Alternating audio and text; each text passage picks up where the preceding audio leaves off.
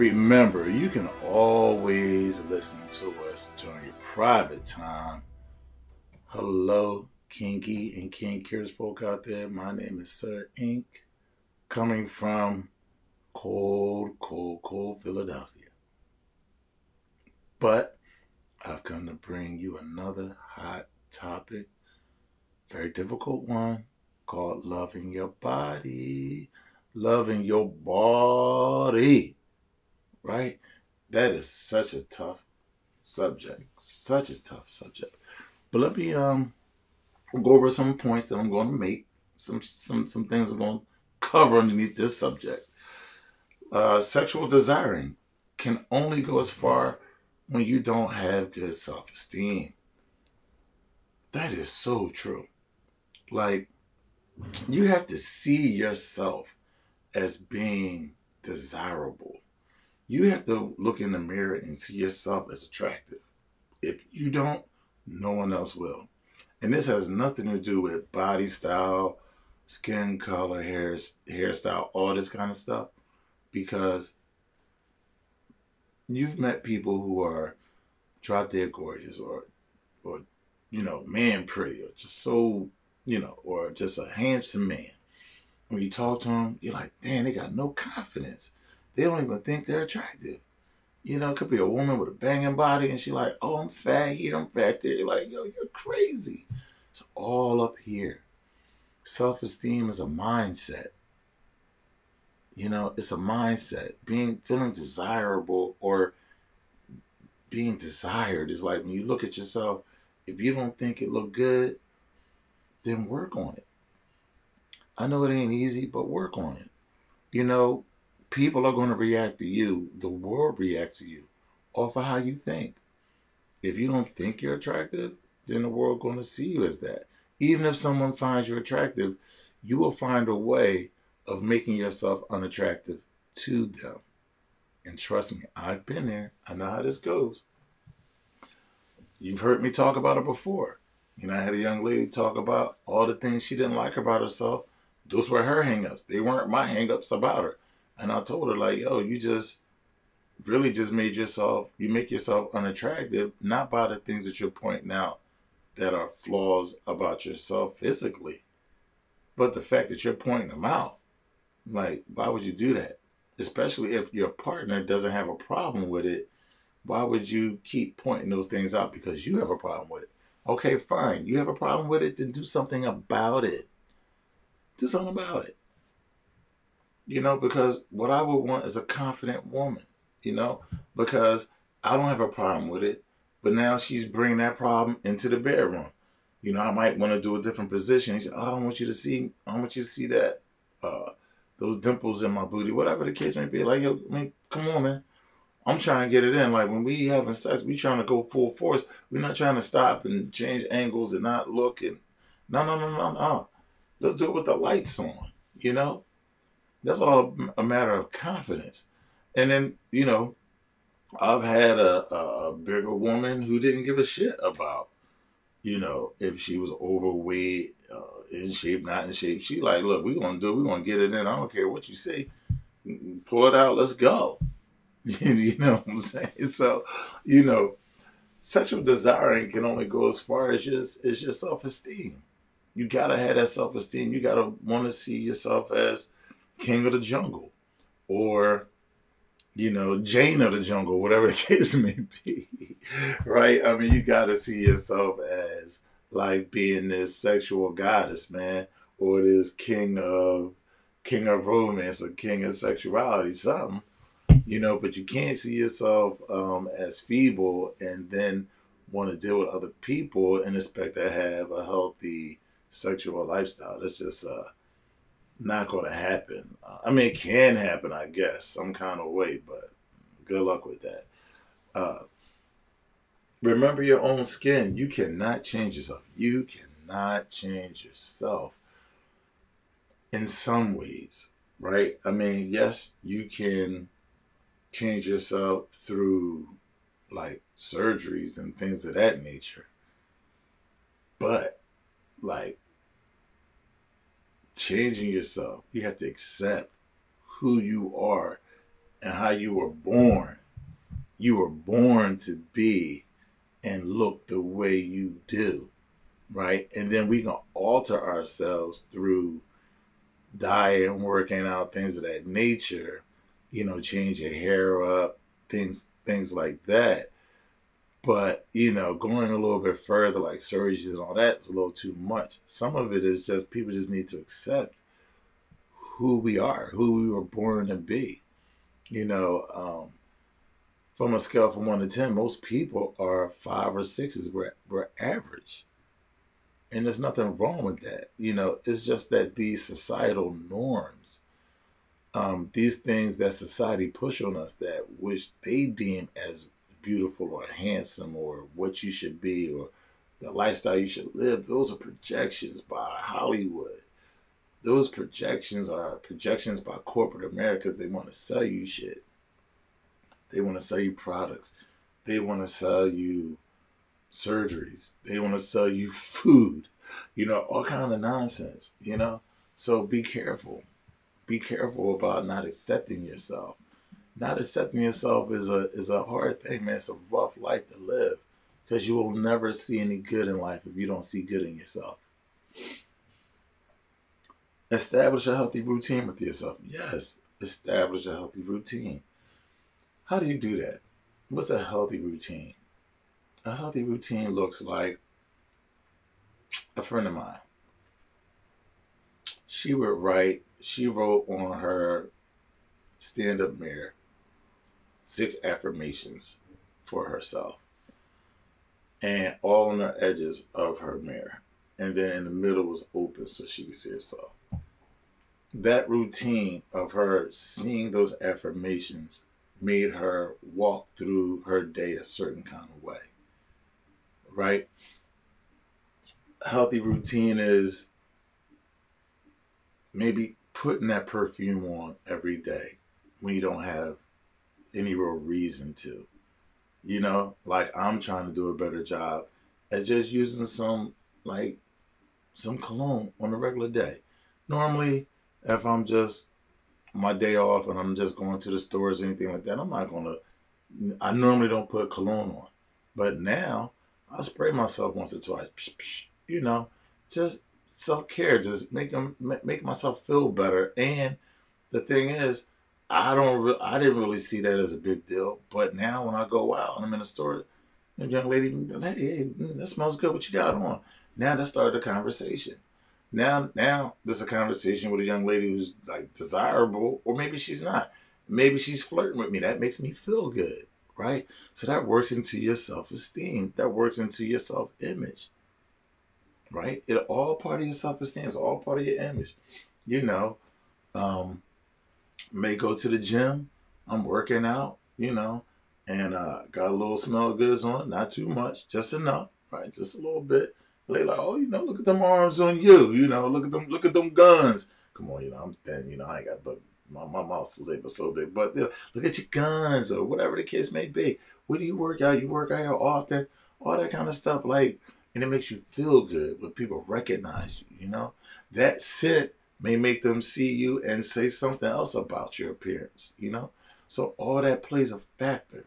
All that plays a factor. How do you define self-love?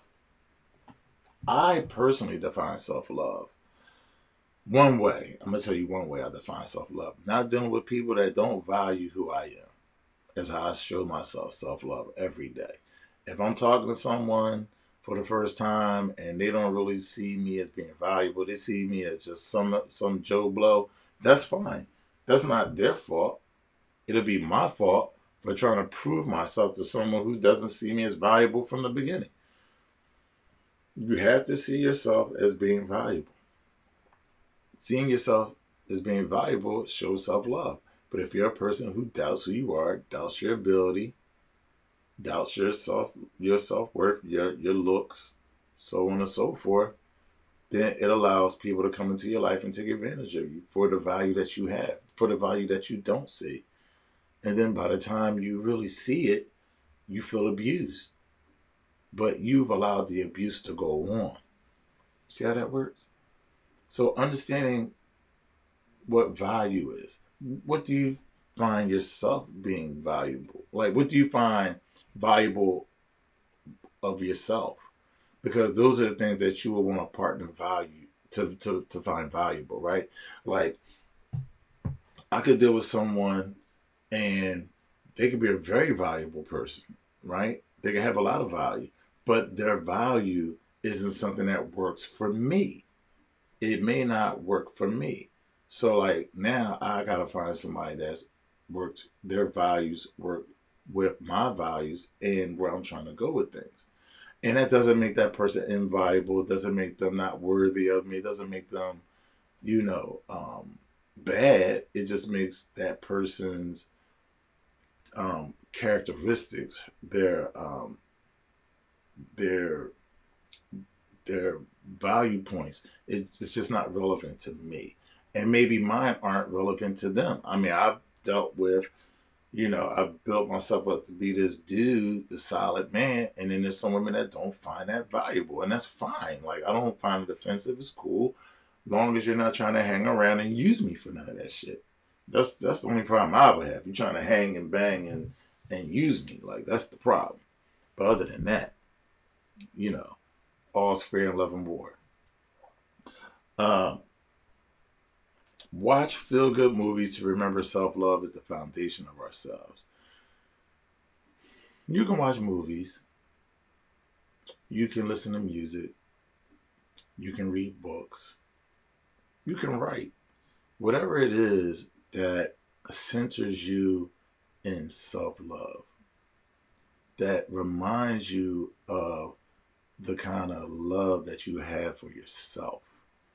Like some of these movies, let's just say The Pursuit of Happiness, Will Smith's movie, right? It's about a father, single father, striving to make it. And when no one else believes him, he believes in himself. And he works his way from being this guy scrambling with this briefcase with these nutty little machines into working his way into a well-run organization. He becomes a very successful man. But there were trials and tribulations along the way. But I may watch that movie because I've been a single father who struggled, who's made his life happen, right? And that watching that makes me feel good. It reassures me that there are other people like me that struggle, and also that that reaching heights of success comes with the struggle, you know? And so, yes, you can watch movies, you can listen to music and all those things that talk about going through things and, how valuing yourself or loving yourself and believing in yourself got you to where you wanted to be, taking yourself from someone who a woman left to being one of the most desirable men in in your industry or in the country or in life in general, being part of that 10% of people who make over 100,000, so on and so forth, becoming a multimillionaire, all those kind of things. Do not define yourself by your size and jeans, the scale, whether you dress up or dress down. Yes. Do not define yourself by societal norms. The only caveat to this, I would say, when it comes to the scale, is if you are defining yourself by the scale, make it because the scale says you're either obese or so far underweight that it's not healthy. Other than that, if you're happy with a little wiggle a little jiggle to your wiggle, and if you cool with being slim or thin, great, rock out. But if it's unhealthy, then you want to take a different stance. But let's not define ourselves on societal norms and what Hollywood and TV projects as sexy, beautiful, handsome, and things of that nature, because again, from a scale from 1 to 10, most people are average. What you see on TV a lot of times is above average people. They want us to chase down the Kim Kardashians, They want us to look good like George Clooney or Will Smith or all these actors that they push in front of us is saying like these are sex symbols. This is the sexiest man alive, and this is the sexiest woman alive. Like, fine, defined by who? Because Angela Jolie is a very attractive woman to me, but someone else may not find her attractive. I like Salma Hayek. Some people may think Salma Hayek not so much. I like Michelle Obama. Some people may say, nah, not at all. So beauty is truly in the eye of the beholder, and we have to understand that the beholder is not the people that are projecting this shit on TV. It is you. So if there's something about yourself you don't like, again, like I said, fix it. If you're in a place where you're unhealthy, whether it be physically or mentally, work on that. Get yourself right there. But other than that, do not be defined by societal shit. Because again, most people are average. Average people normally date average people. And that's okay. Find yourself. Love yourself. And it's okay. You'll find somebody to come along and be in it with you. But trying to chase societal norms, getting surgeries to adjust yourself so you can be more attracted to a wider mass of people. I mean, yeah, you can do that, but that also talks about your lack of self-love sometimes.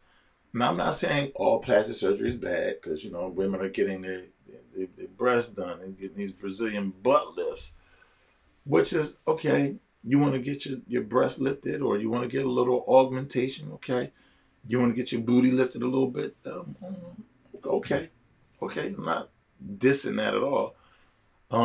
But sometimes going too damn far. Now they're going so huge and so small. You look like a cartoon character. Now, some guys look at that and be like, ooh, because guys will want to have sex with you, right? But they don't necessarily want to marry you or bring you to the Christmas party because there's a lot going on there. As a guy, like, man, I want to get a bigger chest. I'm going to just go to the gym and work out on my chest, right? My chest ain't getting no bigger, okay? I'm a slim dude. My chest is getting no bigger. No matter what I've done, my chest is not really going to get that bigger. To get a little bit more cut and defined, but it's not going to get much bigger. I damn sure am not going to take my hard-earned money and go out and buy me no chest implant so my chest will be sticking out like this. Not going to be like this. T-shirts. I see guys, chest all popping, shoulders big and broad, but that's that man's physique. My dad was a shorter, stockier dude, cut up, defined, chest sticking out, shoulders broad. He was a well-fit dude, track star, the whole nine. That's just not my body style. My body style is taller and slimmer. And I just roll with it. Now, when I see guys and they bodies all popping like Body by Jake, I mean, hey, I'm like, I admire it, but I'm not about to go crazy to go have that. I'm just accepting where I'm at, and I'm cool with it. I attract the people that I attract, and I repel whoever I repel, whatever the case may be. I don't give a shit. I'm living my life for me. That's my self-love swag. Treat yourself to massages, anything that will help your self-care. So me, myself, and I. Boy, do I love me some me. Hashtag TO. I love me some me. And how do I love me? I love me enough to take myself out to dinner once a week, to buy myself a drink while I'm out having dinner by myself, to have a moment to sit in silence, to have people around me, maybe talking, but no one talking directly to me unless they're serving me. Like that kind of solace for a person that works in a business that deals with interacting with people from 8 o'clock to 8 o'clock at night. Always talking to people, how you doing? What's your day like? What you want? Blah, blah, blah, blah, blah, blah, blah, blah, blah, blah, blah. And just random people being able to walk into your business and just talk and influence the environment. Like that can be very taxing, especially in today's times with COVID and people are so triggered.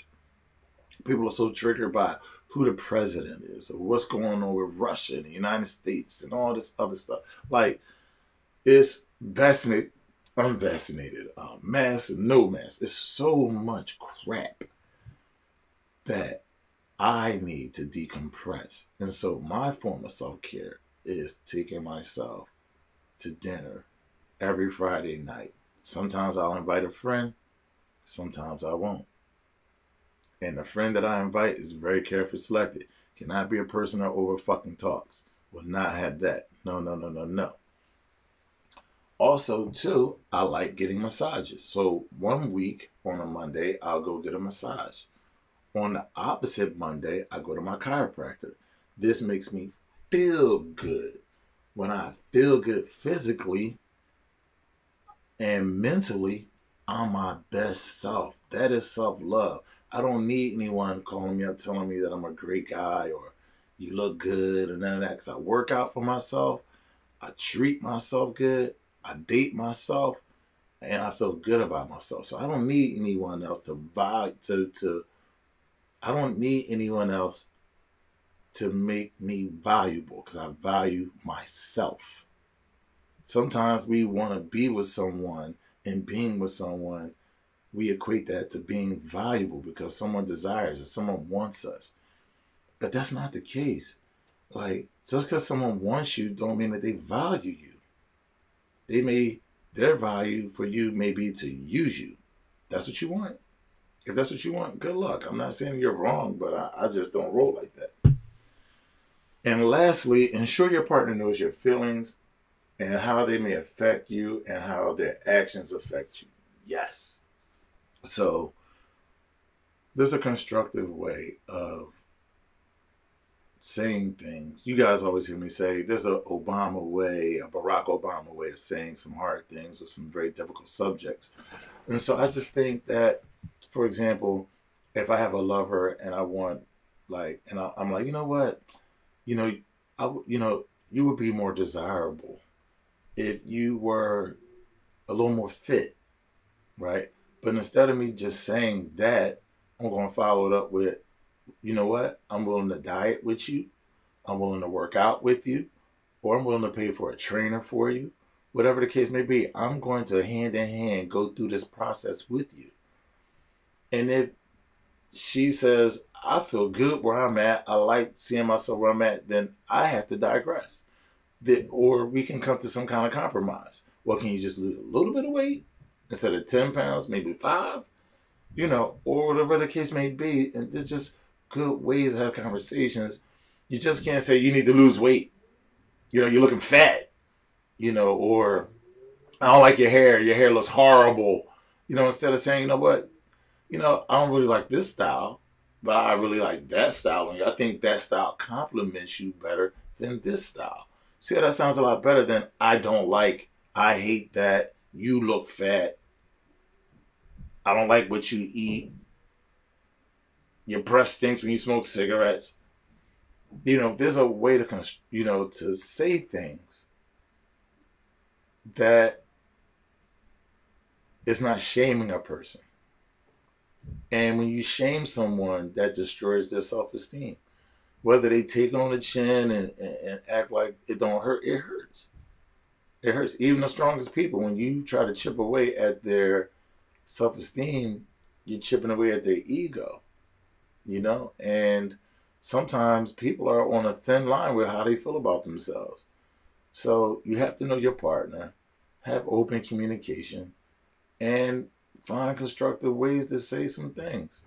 If there's some change you want to see, be willing to change with them.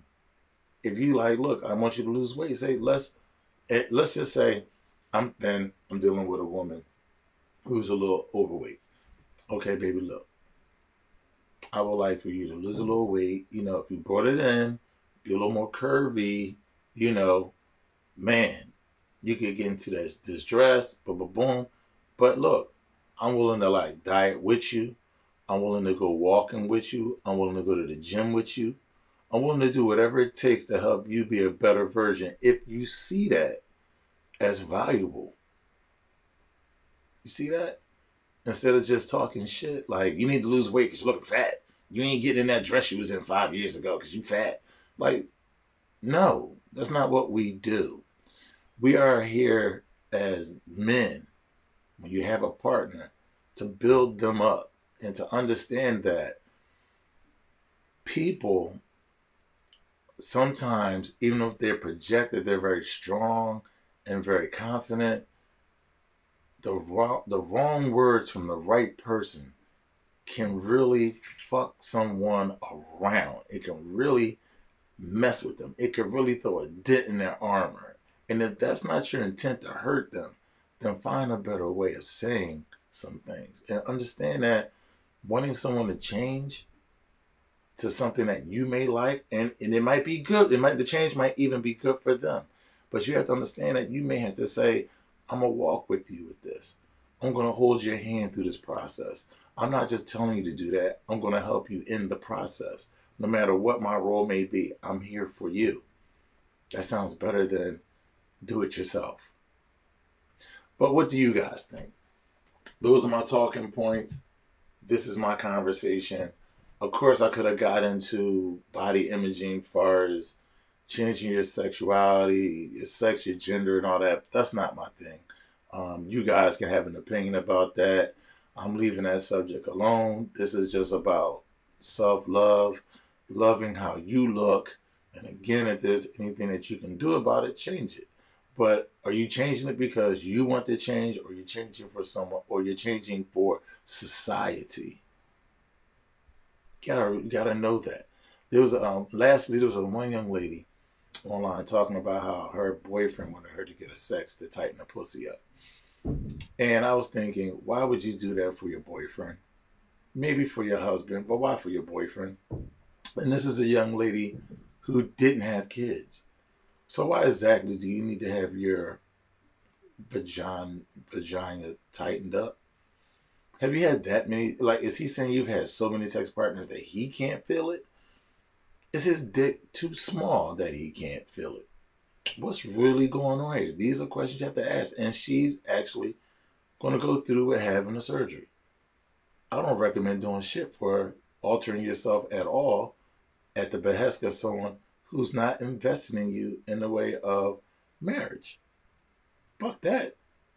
Why would you do it?